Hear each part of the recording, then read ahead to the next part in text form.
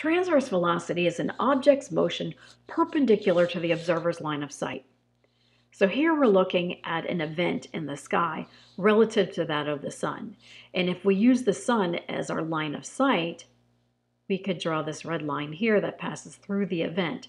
Motion of the event towards or away from the sun would be the radial velocity motion, which occurs along the line of sight. Motion perpendicular to the radial velocity motion or perpendicular to the line of sight is the transverse velocity. So I'm going to put a 90-degree symbol in here to indicate 90 degrees or perpendicular radial velocity and transverse velocity vectors. Motion perpendicular to the line of sight or to the radial velocity vector is known as the transverse velocity.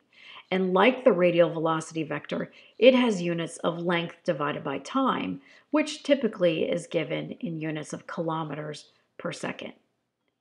If we take a look at the Earth and we put a human standing on the Earth and they're looking up at an object in the sky, such as a star, which in this case is on our celestial sphere, and we find our line of sight that passes through that celestial object, the next thing you need to do is find the perpendicular to that line of sight.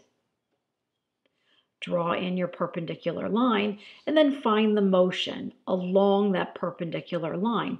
That's what's called the transverse velocity, which I'll abbreviate as TV. The radial velocity is abbreviated RV. In this particular example, I have my object moving away and moving to the right, which I define as positive. So outward is positive and to the right is positive in this particular example.